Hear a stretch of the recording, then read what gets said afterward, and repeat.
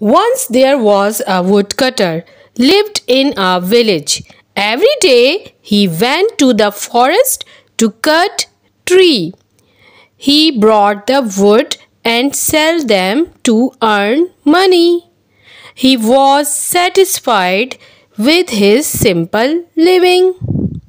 One day he was coming back to the village at night. In his way there was a river. Suddenly his axe fell into the river. The river was very deep and he did not know how to swim. He had only one axe. He started crying, thinking about how he will earn his living now. Suddenly an angel came out from the water. He asked him why he is crying. He said his axe fell into the river. Angel dived into the water and took out golden axe. The woodcutter refused to take it and said, "It's not mine."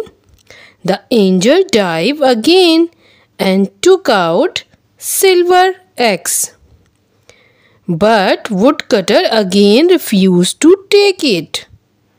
Angel dived again and took out his axe from the river. When woodcutter looked his axe, he smiled and said, "Yes, this is mine." Angel was very impressed with his honesty. So he gave other two axes to him as a reward for his honesty.